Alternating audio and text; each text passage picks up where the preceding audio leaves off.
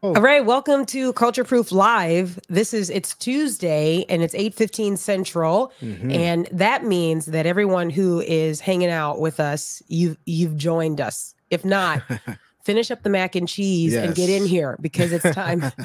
It's time for us to start. So one of the things that we do before we get started, just to get everybody in and get everybody ready to go, is we just talk about what we had for dinner, just real quick. Okay, so just if you're on the live and you have already had dinner, hopefully that's many of us, then let us know what you had. Now, Paul Hastings is our guest, and everybody knows that. That's why they're here this week. So, like, if you weren't here last week, we see you. We see you logging in because Compelled is here. We see it. Okay, we know what's going on. But Paul, we're going to start with you. So, what is it that you guys had for dinner Paul's tonight? like, I'm fasting. Oh yeah, exactly. You're just so holy. No, we had sloppy joes. Oh, yum. Okay. Take me back. Man, that's fun. That's fun. Now, okay, one other question, because I'm trying to get a picture here. So your kids, what are the age ranges of your kids? Their ages 6, 4, 2, and 6 months. Yep. And you'll probably hear all 4 of them in the background while we're doing this tonight. Same. Right on. We love it. Okay. We love it. So I'm trying to get a mental picture because that means that you guys really had sloppy joes. Like, oh yeah, that's right. Yeah. Truly sloppy joe. Wow, you're spot on. Yeah, when you got that age range. Okay, so that's good. So I'm looking here to see, okay, Jennifer Miller, they had tacos tonight. Okay. Split pea soup. Merle, that's really nice. Leftover chicken. Enchiladas, very nice. We actually had beef sliders. Now, when we do our sliders, typically we do them bunless, and then we have some sort of starch or vegetable next to them. Yeah. And so tonight it was green beans, but before people congratulate us, there was lots of bacon in the green beans. But it was good. Yeah. Green beans can't stand alone. It was good though. Ooh, somebody snobby had curry shrimp and rice. Somebody really snobby. Is that fried rice, grilled chicken, and beans? M. Hamilton nice. III. Okay, very nice. Fried rice, grilled chicken, beans. Very nice. I'm loving it. We're getting all the responses in, so that lets us know that this stream is live and active, and everybody can hear us, and they can hear you, Paul. So before we get kind of right in the middle of what we wanted to do, because we want to talk about college. We want to talk about the next steps for kids, right? Like that was actually a request of our podcast listeners. They said, hey, we want to talk about college. How do you pick one? Does every kid need to go to college? Is there a way for kids to get out of college without a lot of debt? And even in just thinking about that, Paul, we thought of you. So we want to get into a lot of that tonight. But before we do, why don't you just kind of introduce yourself to some of our listeners? So many people will be familiar with you, but for those who aren't, give us a little background. Sure. Okay. So here's my story.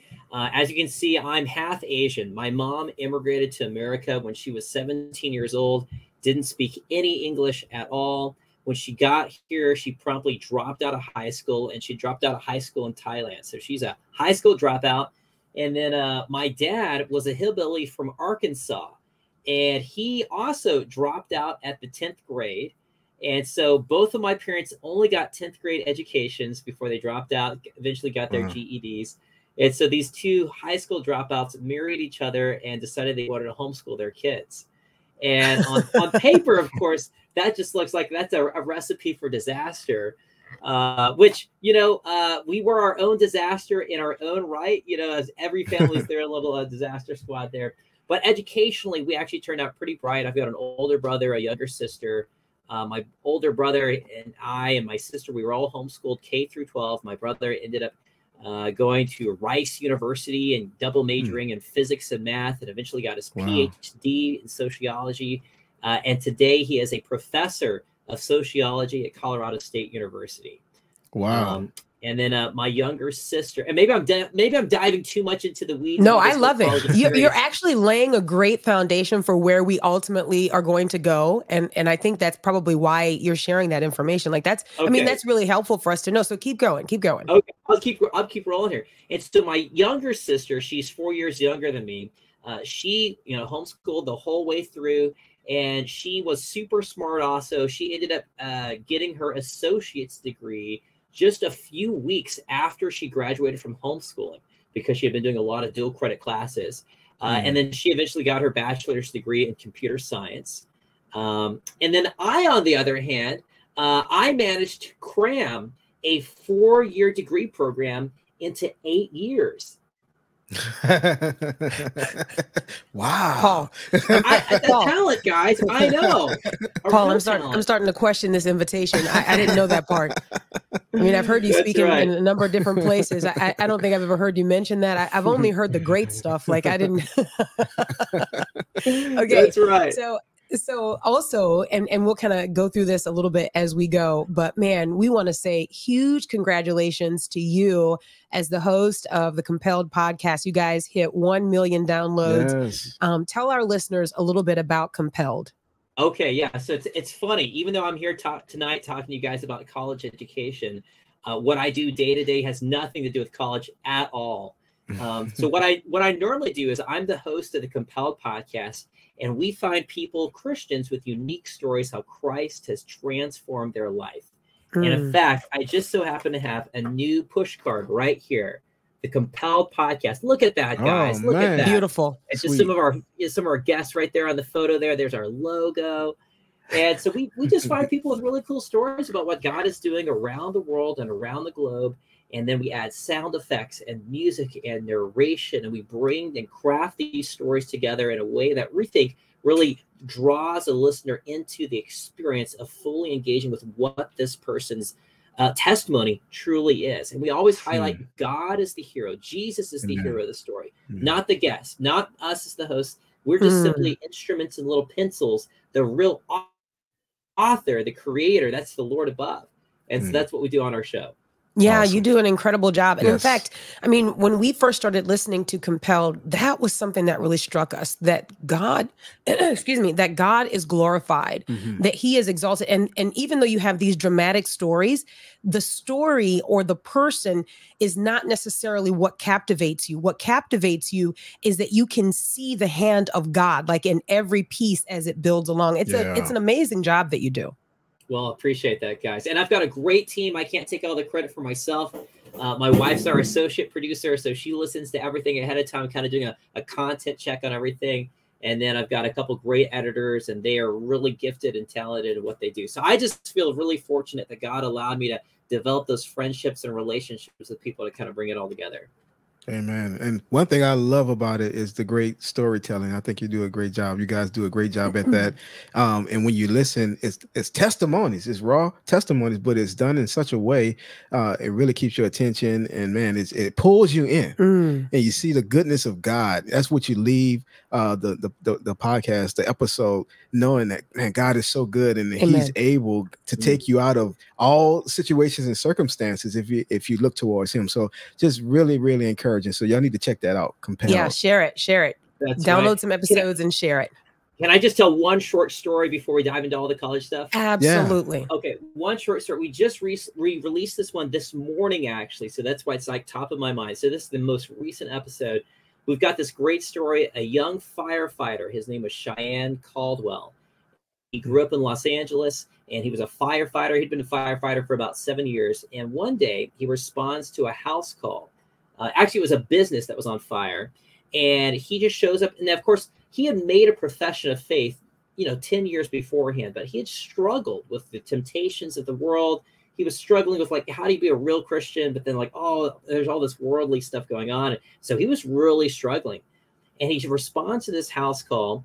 It's a business call, not a house. He responds to the business call that it's, the house is just the business. I keep on saying house. The business is completely in flames. And his job was to go up to the top onto the roof and take a chainsaw and cut a hole in the roof so that the smoke could vent out. And then the rest of the team could put out the fire, just kind of standard protocol. And so, he's been doing this for almost a decade now. And so he steps out onto the roof of this building, and he falls right through it. The roof caves in where he's at, and he falls down into the center of this massive inferno. He's not wearing his breathing protection. He's holding a running chainsaw in his hands. He's wearing 80 pounds of gear on his back, and the fire is 2,000 degrees Fahrenheit. Wow. That's what he falls down into. Wow. And he tells his story of how God used this moment in the fire to be the not just the defining moment, but the refining moment of his life, where he comes to grips with, like, is God real or is he not? Is he really my savior, or is he just my savior, or is he my Lord?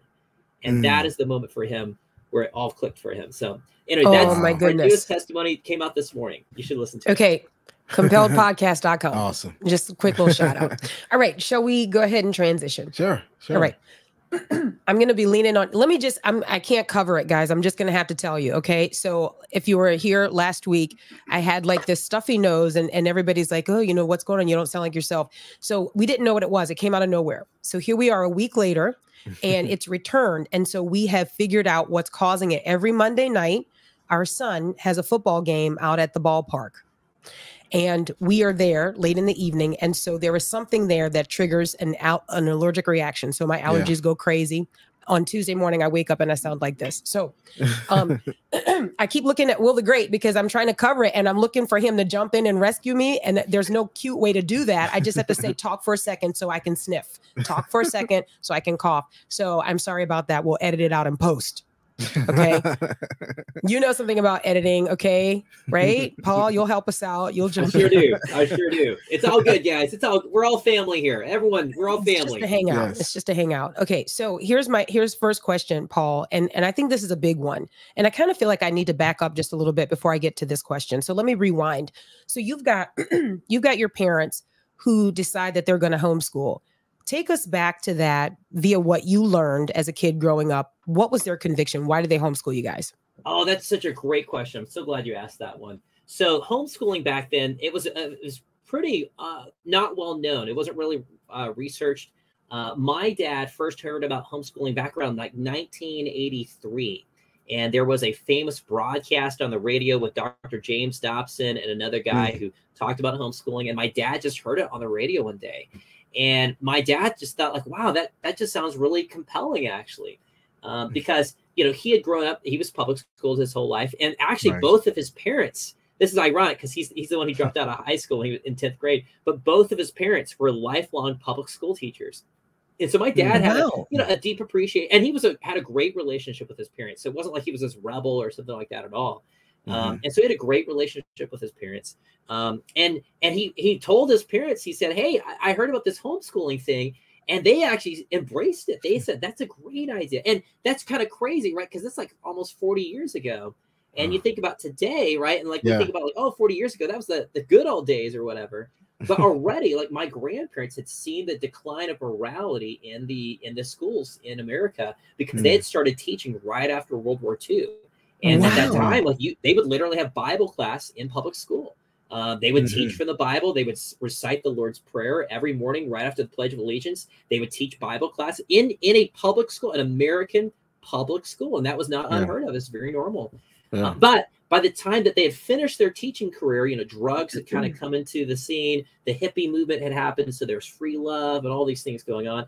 And so they just thought, well, if someday if we ever have grandchildren, we think this homeschooling thing would be a great thing. So my grandparents were supportive. My dad wanted to do it.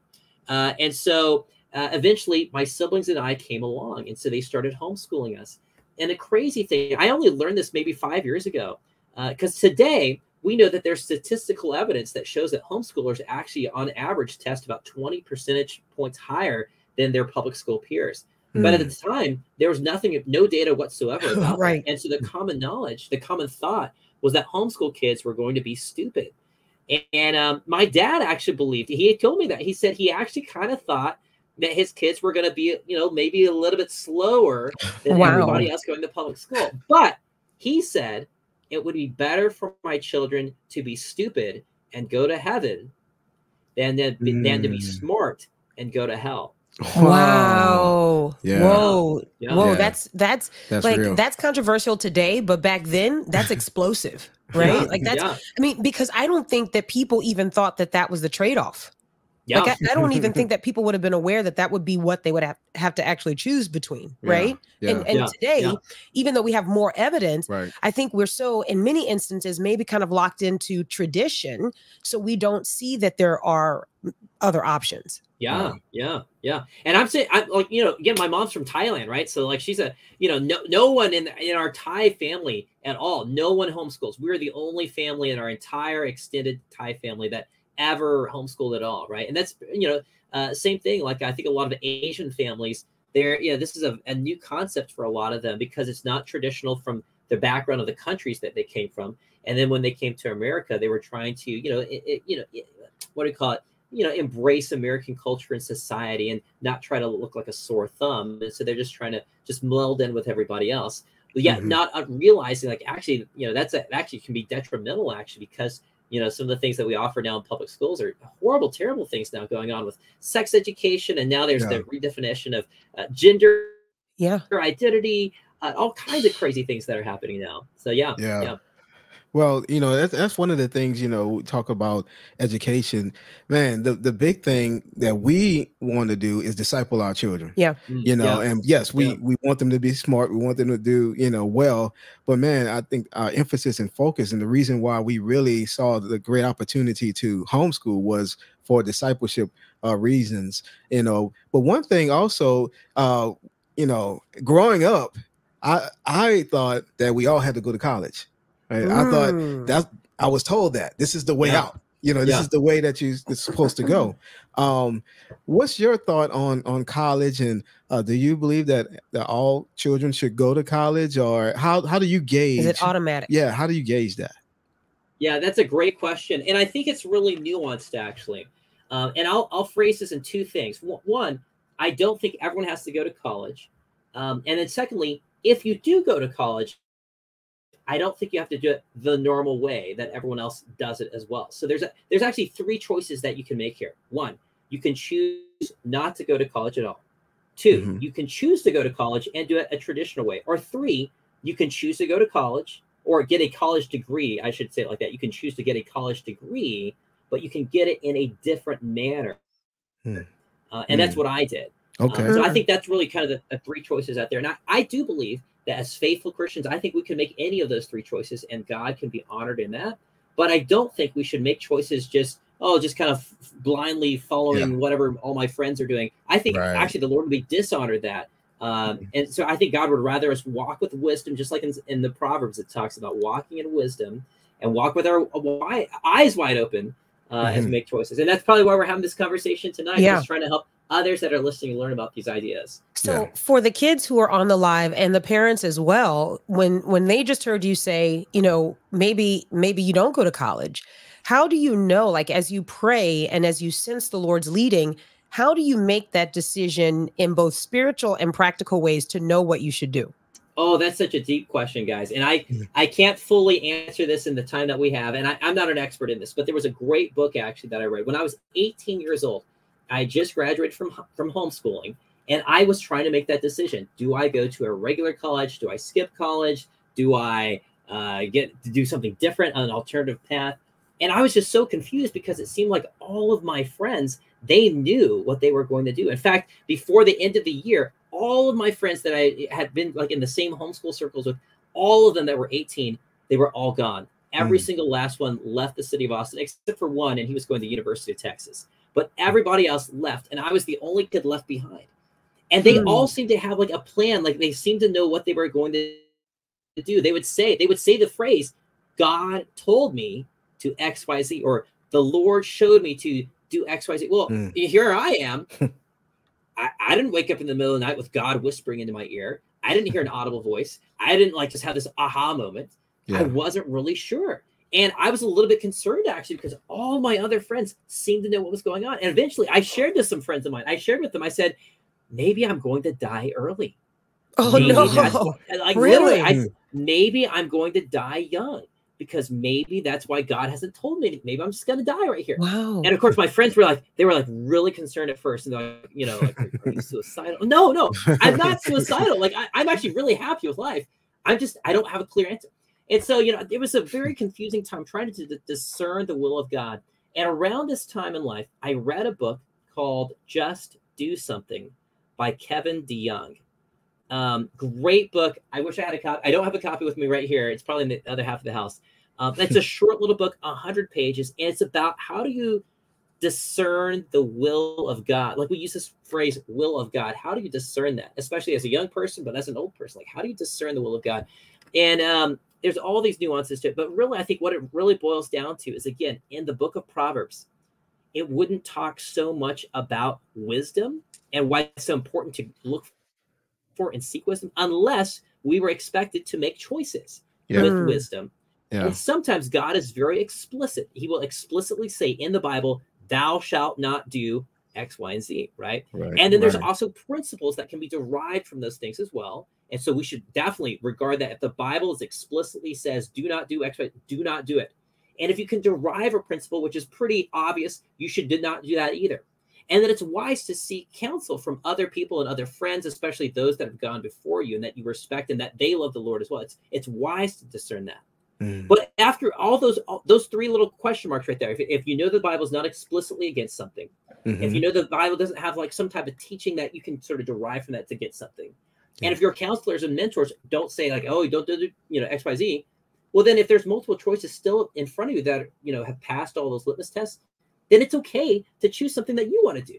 That's totally fine. And to pray and ask that God would open doors and close doors. It's okay to walk through. You don't need to live in fear or terror that you're making the wrong decision, because God still works with regular people like us, and he will shape and mold situations to work out, I think. Amen. No, I really appreciate that, because I think what we often overlook is that even when we think that we have gotten a sense of what God wants us to do, sometimes we think that makes us perfect, right? That we're going to execute that perfectly. But I think really what we have is a dependence on the mercy of God to lead us and guide us, whether we hear or have a strong sense, or we feel like, well, I'm kind of bent in this way. I like doing this. I want to explore this. And then we go and do that. Yeah. Yeah, absolutely. So let's talk about this then, because the second option was you go to college the traditional way. Yeah. Describe that today. Like, what does that look like now? Yeah. So I can only share from the context of my personal experiences and friends that I've had and family members I've had, right? So everyone's going to have a slightly different experience. So here's what I know. Going to a traditional college today, there's a lot of debt that's sometimes involved. If your family has the financial means to pay your way through school, or you as a kid have somehow like saved up money over there, great, awesome, that's wonderful. Yeah. But if you're about to take on a student loan in order to go to school, I'd really hesitate on that. In fact, back in 2018, there was a study that found out that the average college student graduating from college with debt, their debt load was around $38,000. Now, that's a decent amount of money, right? $38,000. And that's just the average, right? Unfortunately, I've got a friend of mine. I just talked to him. He told me the story. It was a really sad story. I've got a friend of mine. He went to film school. And to go to film school, he took on $100,000 in student loans. Man, that's a lot of money. That's a lot of money. In fact, at the time he was telling me the story, it was because he and his wife and I think their 4 children were in the process of moving back into his parents' home. That's embarrassing, right? That's really embarrassing, right? But it's because he had accumulated $100,000 in student loans. So that was a very poor financial decision on his part. I'm just being super honest. And he was the first to admit that also. Like, that was a terrible financial decision, right? Okay, so let me ask this question, and I mean this totally respectfully, and I want to get some wisdom from you on this. Okay, so film school, $100,000. Film school. So, and just be 100%. What comes to my mind is, okay, so, you would think that if you're going to go into the medical field, you would think that if you're maybe going to go into the study of the practice of law, you could imagine that and above, you might put a price tag on that. Do I not understand something about film school that would be the price tag? Do you know what I mean? Like, am I missing something that maybe there's a technical aspect of it that I don't understand? That just seems exorbitant to me. I know. So, and I think he would have agreed with the same thing as well. Now, he is a talented filmmaker, but I actually think he would say that he learned all of his filmmaking skills on set. Actually, it wasn't really at film school. It was later on when he was actually practicing the art of film. And he's a very good filmmaker now. I just don't think he learned those skills in college.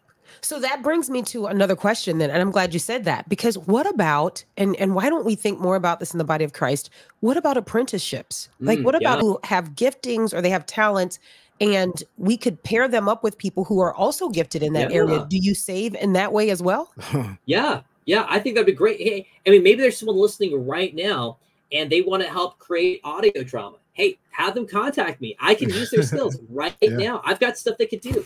And I'll pay them nothing, right? But I'll give them life skills and experiences, you know?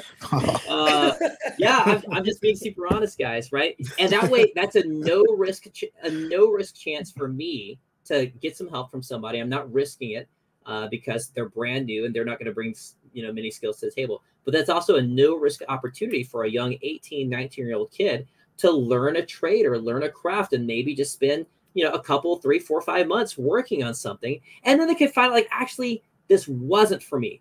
Well, that's totally fine. At least you didn't spend 20 grand doing that. Awesome. Wow. Wonderful. Yeah. I think we waste a lot of time and money, we could, with college. So, cause a lot of times it just seems to me now, we can just talk about this, that a lot of going to college is just because that's what we're supposed to do. And then you get there and you graduate and it's kind of like you don't even use what you went there for. You end up working in a field that is totally not what you went to school for. And then you learn on the job and things like that. And you're like, man, what did I do all that education for? All the college, And I'm a believer in trade and the apprenticeship and seeing what our children are bent towards and saying, how can I nurture that?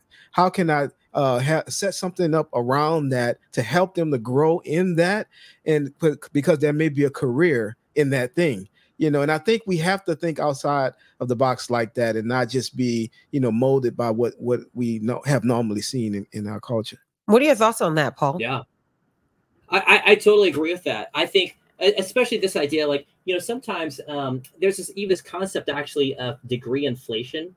Maybe you guys have heard that term before. Monetary inflation is when basically more money is being put into the system than anyone knows what to do. Everyone's spending more money, everyone's making more money, but then the prices of things start going up because everyone's buying everything. And so before you'd realize it, you were getting $100, but now your $100 is only worth like $50, 20 years ago. And so that's why, the price of stuff goes up. And so it's inflation, but degree inflation. So way long ago, back in the 1950s, 60s, 70s, when our parents may have been growing up, or maybe when we were growing up, I should say, and our parents were going through college, at that time, the default was that everyone was going to get a high school diploma. But to really stand out in the workforce, you needed to go get a bachelor's degree. And so it was this kind of assumed thing, like, hey, if you've got a bachelor's degree, you're going to be more desirable to hire than someone with just a regular college diploma. And so pretty soon, everyone started getting a college degree, and for admirable intentions, right? All of us got college degrees. You guys got college degrees. I got college degrees, right? We all got college degrees. But now there's this phenomena that everyone's getting a college degree. So to actually stand out, right, you have to get a master's degree, right?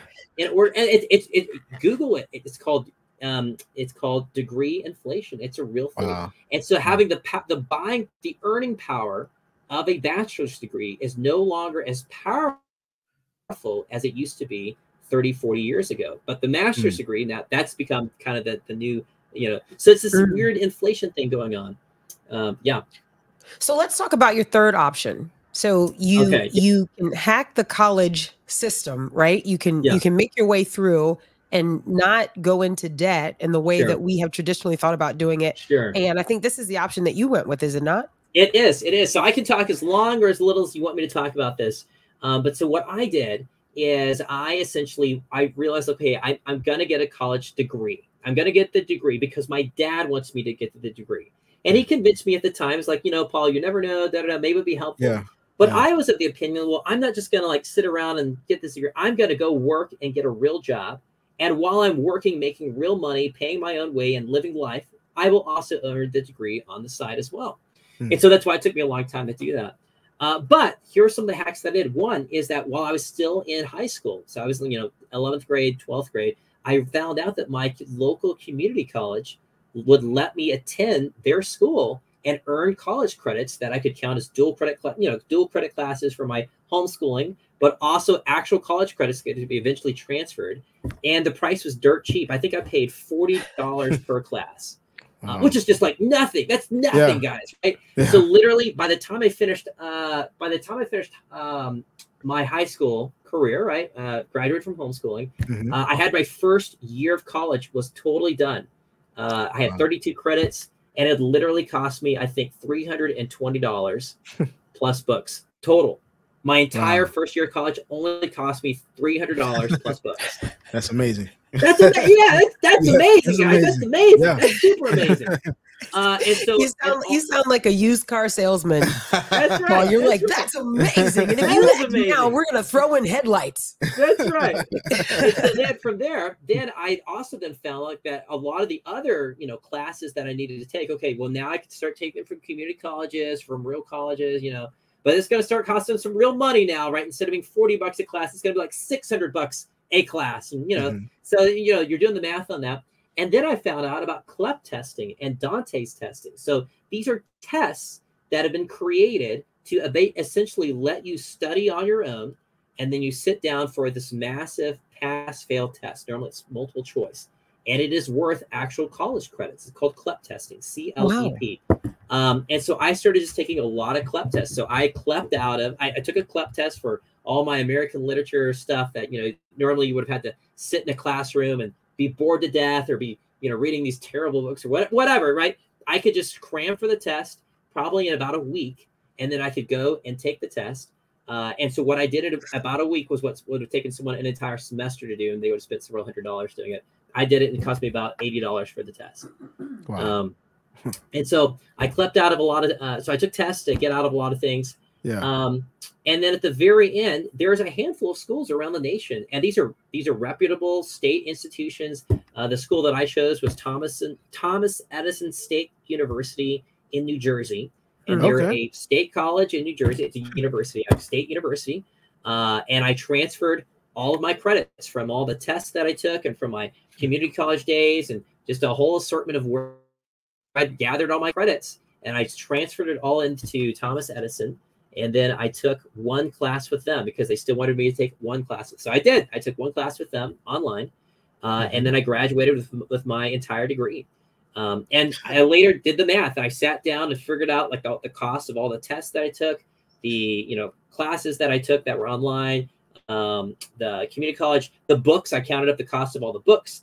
And at the end of the day, when you took all the expenses and everything, I got a scholarship for $1,000 also somewhere in there.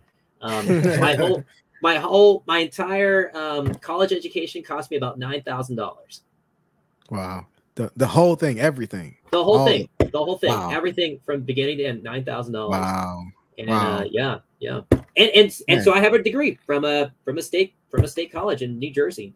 And it worked out. So what's been your journey as far as your career goes, as you look back on all of that, and even being among your peers and saying, well, I don't know what I feel called to. I don't have that call. Yeah. Talk about the journey of your career and what it seems that the Lord has designed you to do ultimately. Yes, that's a great question too. So the whole time that I was earning my degree, I was working a full-time job. So for a while I was working for, actually, I did a whole range of things actually. So for a while I was a fire extinguisher technician, and I would travel to gas stations and Hobby Lobbies and any place that has a fire extinguisher in Texas. I would go there and I would change out their fire extinguishers or replenish them. And so I did that for a time. And then I was a computer programmer for a while, building websites for authors and business owners. And then I ended up as a lobbyist for the Texas Homeschool Coalition. And I know you're asking yourself, like, how are these things connected? And they're not. They're not connected. None of these things make sense. But that's what so I was a lobbyist for the Texas Homeschool Coalition after being a fire extinguisher technician and a web programmer. I know it's weird. And then after being a lobbyist, then I did a brief stint doing some filmmaking, actually, made some commercials. And then I became a political consultant and did that for many years. And then I was a business consultant and did that for a short time. And now I'm a podcaster. And so I know all that had to do with communication. You had to communicate a lot. And my degree was not in communications. My degree was in business administration. And what's wild is my degree, right, that I earned, right? I spent the $10,000 getting that degree. I do not believe I've actually used any of this, anything that I learned from my college time, I don't think I've used any of those things actually for my career actually.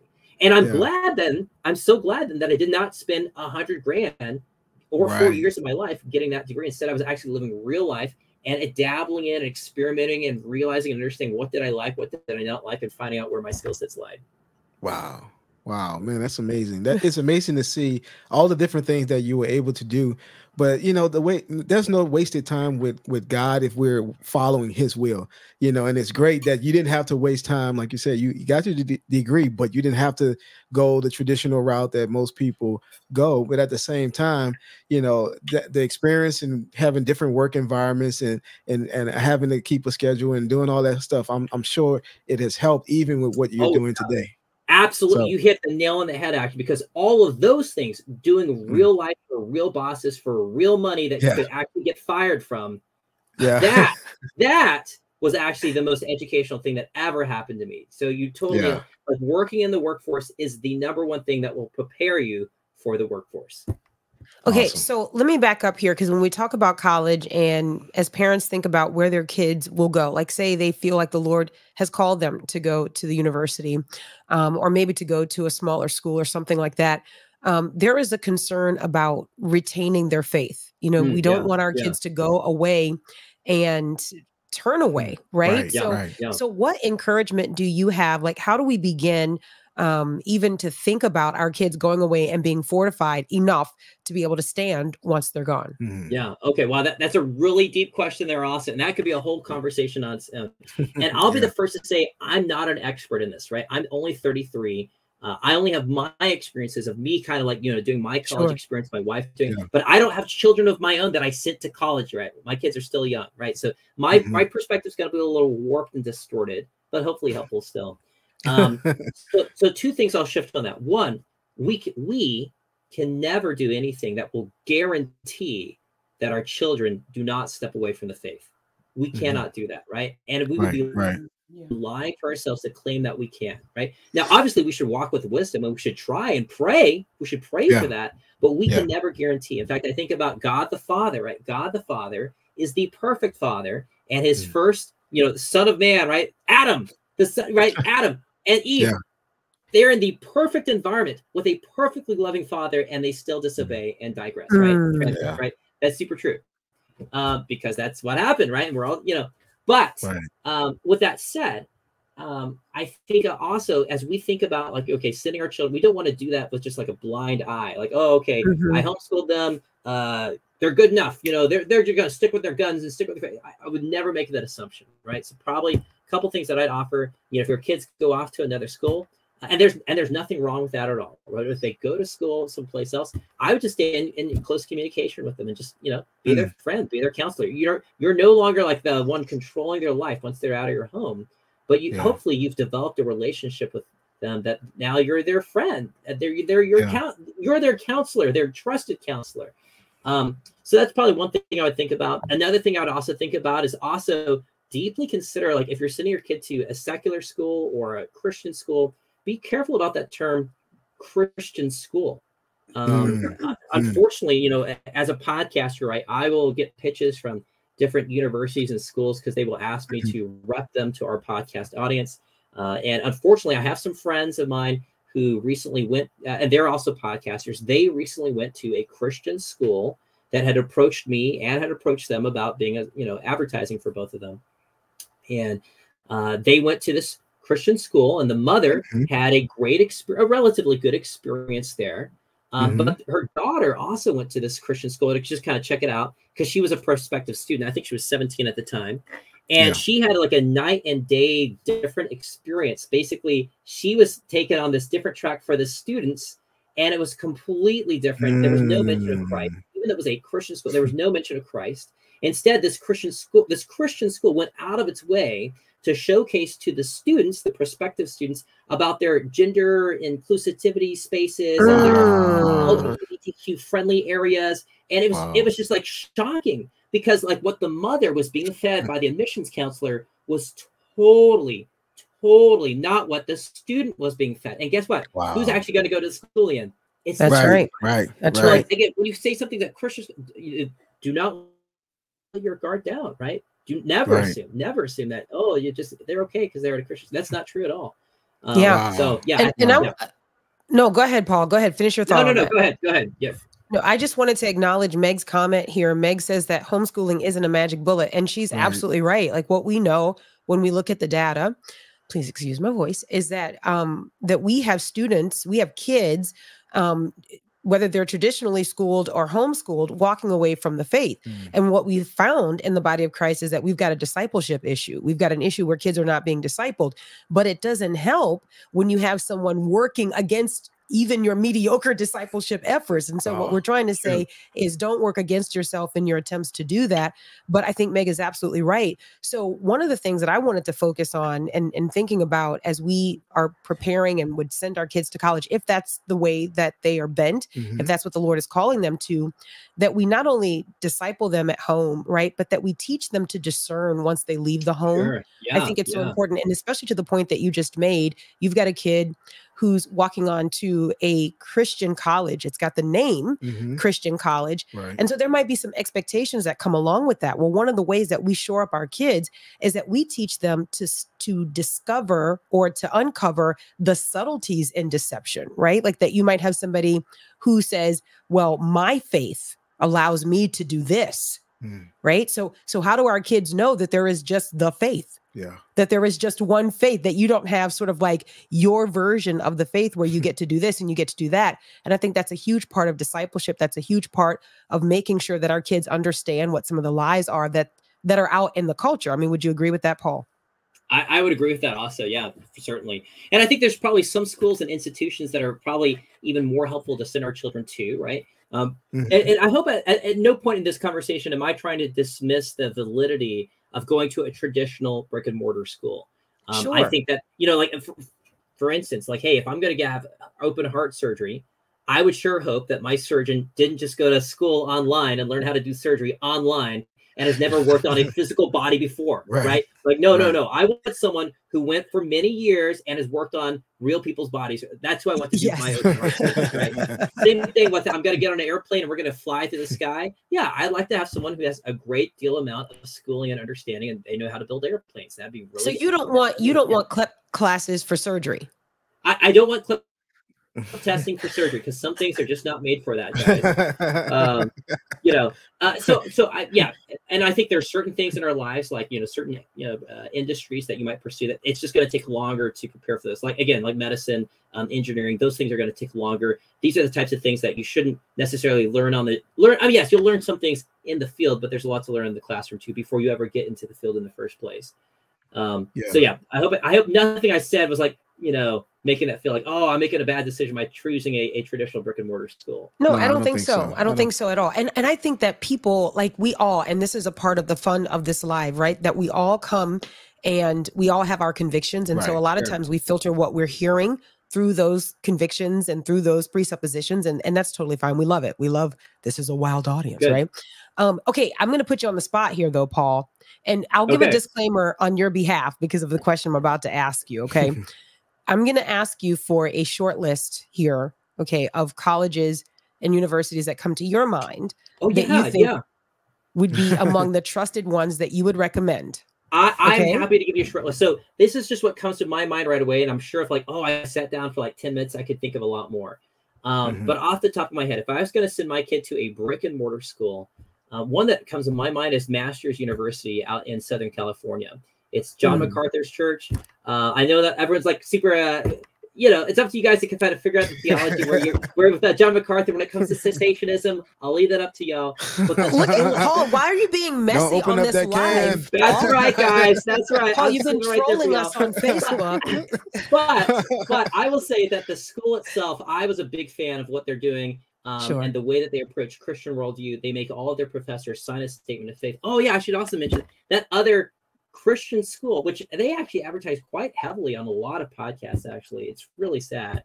None of their professors sign a statement of faith except for the ones in their theology department. But everyone that's teaching biology, anything else, arts, blah blah blah, they don't sign a statement of faith at all, right? And I guess they don't believe in worldview. Then They don't believe in the power of worldview. Yeah, apparently not. Apparently not. It's really okay. Wow. But at Masters University, though, all the professors sign the same statement of faith. It's actually pretty rigid, and actually students to apply to the school must bring a pastor's written note of like an endorsement. So they're actually highly selective about the students that they're bringing in. So like some schools might say like, hey, you know, we have this sort of like philosophy of like we're trying to be like an evangelistic school toward our student body.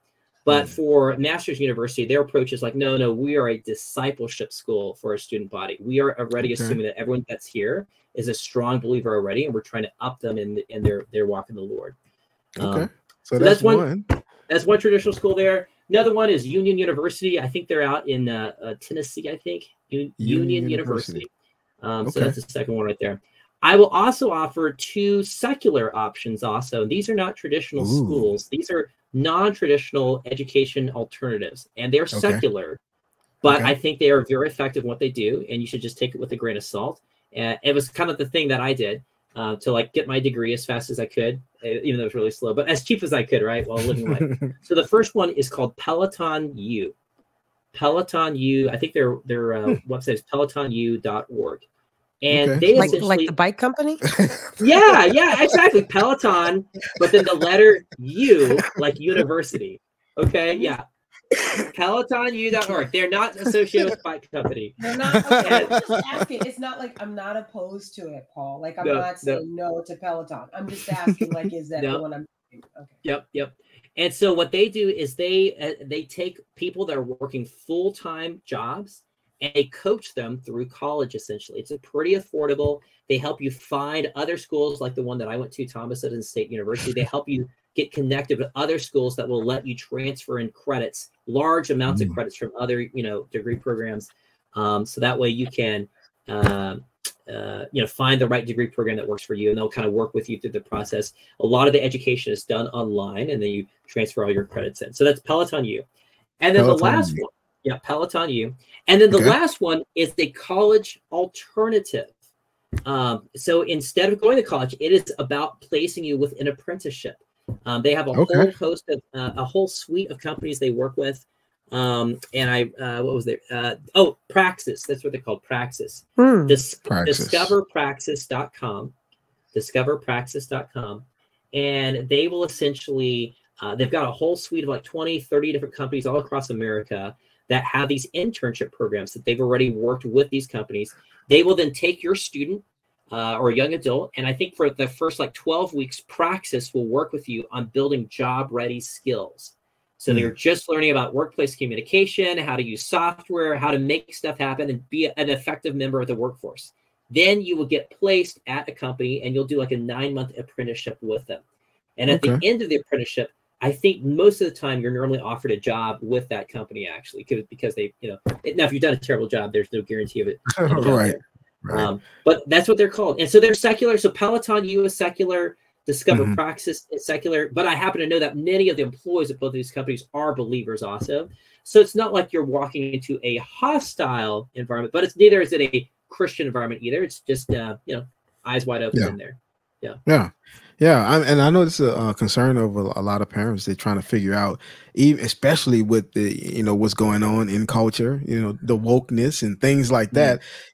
Man, on the university level, is really out of control. And so as a Christian, looking at different colleges and like, man, where can I send my child to make sure that some of these things are not being like my discipleship is not being undermined. I know there's, like you said, there's no surefire way to protect every aspect of things, but man, you don't want to send your child to a place where it's going to be totally against what you have taught. So it has to be more difficult now than ever, I would think. So Paul, I'm wondering this, if you can kind of talk us through, and I know we're coming to the end of this live here, but to kind of talk us through ultimately how you became the host of the Compelled Podcast, right? So we've just heard about all of your incredible jobs, right? Like we've heard about all of your incredible talents. Somebody said you're like the man from Catch Me If You Can. So like all of these different things that you're able to do. But now you've kind of settled here and you're hosting Compelled. And I mean, it's just incredible what the Lord is doing. And I mean that not as like a nice Christian nicety, but truly the Lord is doing incredible ministry through this podcast. I mean, people are coming to faith in the Lord. They're being encouraged where maybe there was like a dry season in their life, but they are reminded that the Lord is real and that he's active in the life of his people. And so the Lord is using Compelled. How did this even come about? Sure. That's a great question. And I could only say like, hey, it's God who brought this about. So I'm going to tell the story. This is how God did it, right? And in all its messiness. So I already told you that strange events where I was the fire extinguisher technician, a web programmer, a lobbyist, a political consultant, a business consultant, a bunch of random things that happened. And so in 2018, I had been a political consultant for about almost 10 years at that point. And I've been doing Texas politics since I've been, for a long time, really. And I was really burned out. I'd reached this stage where I was now married. We had a 1-year-old daughter, and I was spending no time with my wife or my baby daughter because I was just constantly working. The Texas political cycle stops for nobody. It does not rest on weekends or at nighttime. Everything's happening. Right. And not only that, but also I was like experiencing, basically like I could not experience peace, right? Because my candidates, if they were doing well, I was happy. But if they were doing poorly, then I was upset. If a hit piece came out in the mail that said lies about the candidate, then I took that very personally. And it was just getting in this weird conundrum. And unfortunately, I also realized, like, not only was it affecting my attitude, but I also realized that, like, at no point did I ever stop and pray for my political opponents. I only sought their destruction and demise at the ballot box. That's all I ever sought, right? And so I never cared. Like, and it was just like this really weird thing. And so 2018, my wife looks at me and she said, Paul, we have to stop. We can't keep doing this. This is really unhealthy for our family dynamic. And it really was. And so we took a little family vacation, first vacation that we'd ever taken as a family. And on that trip, we went to the Ark Encounter, there with Ken Ham and the Creation Museum. And then we went to the Indianapolis Children's Museum, and we went to the Christian Worldview Film Festival, just did a whole little tour of Middle America there. And on that trip, we began praying, asking God, like, what are there other things that we could do besides politics? And instead of just trying to destroy people's lives with the stupid stuff that they've done and publicize that, is there something else that we could do? And perhaps on this trip, I don't know exactly what it was, but so it was on this trip, though, that we just began to kind of get the sense like, hey, we know a lot of people have done stupid stuff in their lives earlier, but then they became Christians and God really redeemed that story. Or maybe they already were a Christian, they did stupid stuff, and then they came to repent and God redeemed that story. And so that's how we ended up starting Compelled. Was just wanting to share stories of what God is doing. And these are great stories of how God redeemed really messy, terrible, horrible situations. And so we started doing that. And while we were doing that, it wasn't full time or anything. I was still doing that, part time. And so I was doing business consulting at that point. Took all my political clients and did all the political projects, just did business consulting for the next 4 years, while we also podcasted at the same time. And then about a year ago, I went full time on the podcast. Wow, that's awesome. And so, you said that it was a much needed change, that your wife was like, hey, we need to do something different.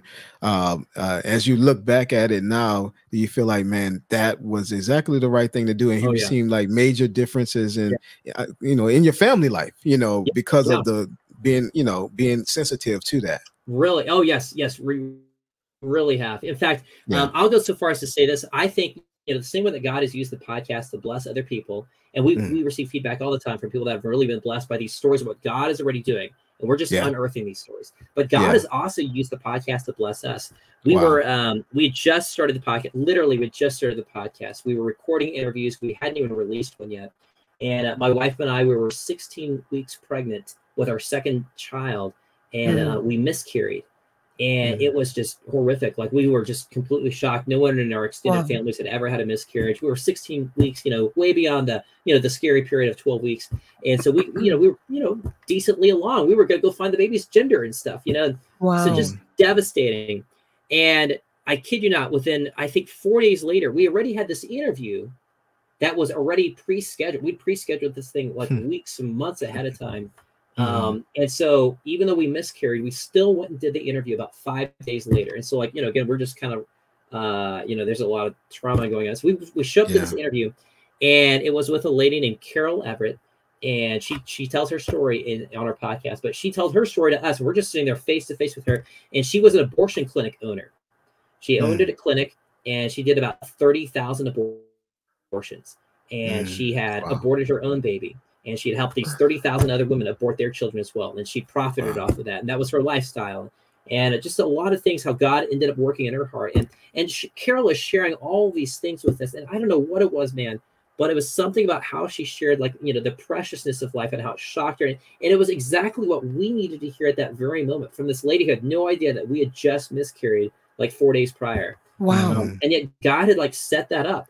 And we had that interview, and we walked it when we were so deeply encouraged. And I know you're feeling like, how could a story about an abortion? It's like, no, it really, really encouraged us because how God changed this lady's lifestyle.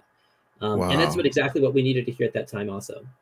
Oh my goodness, Powerful. Paul. Okay, so I already feel like kind of in like ministry mode, right? So our final question here on the Culture Proof podcast, we want to ask every guest to share with us what you are reading recently or what you have read in scripture that has taught you, corrected you, reproved you, or trained you in righteousness.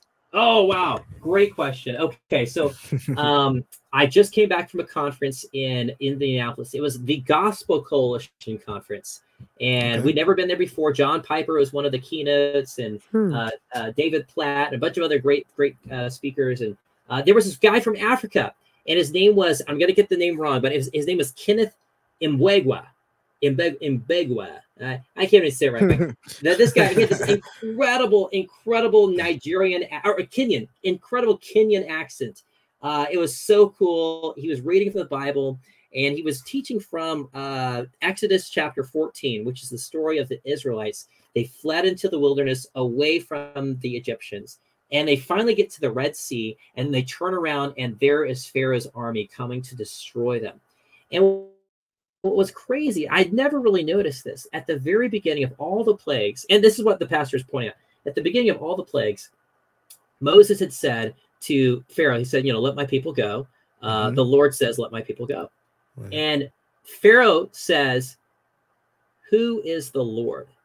That's what he says. And here's the crazy thing. In our Bibles, like, it uses the word Lord, but sometimes if it's in all caps, capital L, capital O, capital R, capital D, that is Yahweh is actually the term that's being used. It's different than the other Hebrew words that were, I don't know why they say the Lord, but so actually what Pharaoh said, if you look at the text, it actually says, who is Yahweh? That is what Pharaoh had said. Well, now you fast forward to chapter 14.